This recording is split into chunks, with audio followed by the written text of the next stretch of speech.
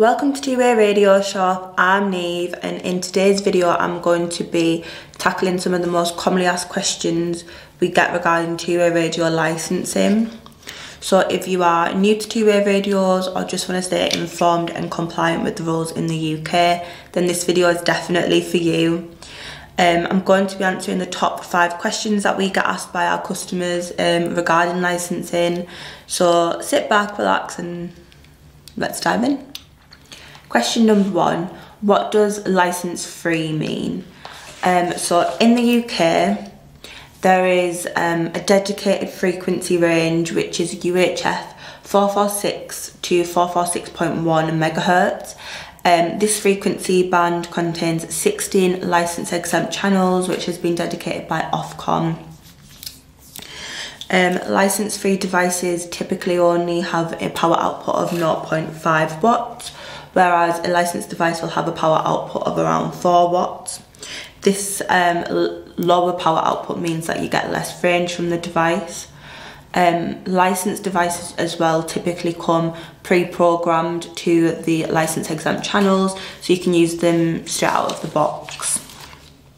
Question number 2, if I have a licensed device, does each device need its own license?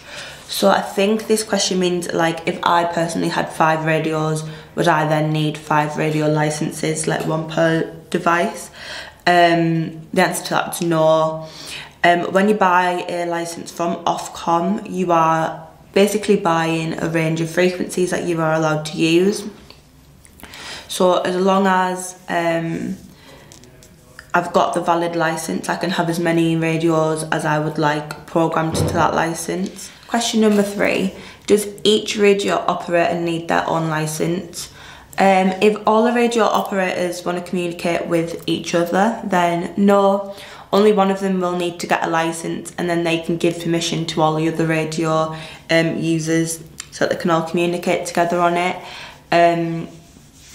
For example, if I was a business, I could buy a license and then give permission to everyone who works for me to use that license to communicate on.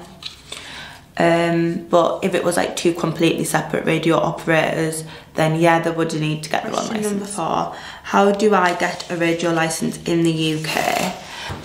So you can apply for a radio license with Ofcom. Ofcom in the UK is the regulator of communication services. They ensure that the radio spectrum is being used optimally and in the most effective way. When you apply for a license with Ofcom, they will give you a frequency range to use in your area that will have the most reliable and stable connection. If you buy your devices through us at Two-Way Radio Shop, we can apply for the license for you, and then we can do a license management service for you on your behalf. If not, you can go online to Ofcom and you should be able to find the information on there to apply yourself. Question number 5, how much is a license? So there's a lot of different radio licenses, so it does depend on how you are planning on using your radios.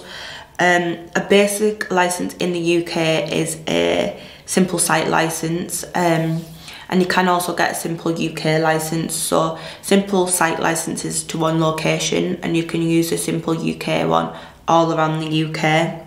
So that one's more ideal for people who work in events or something and aren't always stuck at one location.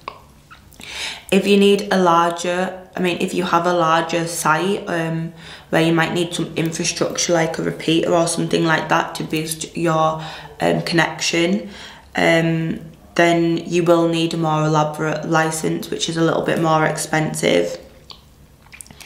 The basic licenses start from £75 and they last for 5 years, and then at the end of the 5 years you do need to renew them. Operating a licensed device in the UK without a valid license is illegal, and you can get a fine from Ofcom if you are caught doing that. If you would like any help, obviously trying to decide what the best license for you is or what license you may need for your communication needs, then we can also help you find one or choose the best license for you.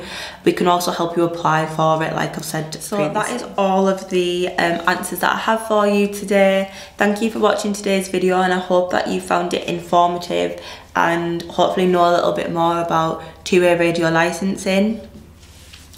I do just want to leave you with a reminder today that having a license not only ensures that you are being compliant with Ofcom regulations in the UK, but it does also enable you to use more powerful devices with a larger communication range. It also ensures that you have a more secure line of communication and you'll have little to no interference. If you have any further questions on anything I've mentioned in today's video, or you just have other questions on licensing in general, please leave them in the comments down below, and we'll see you in the next video.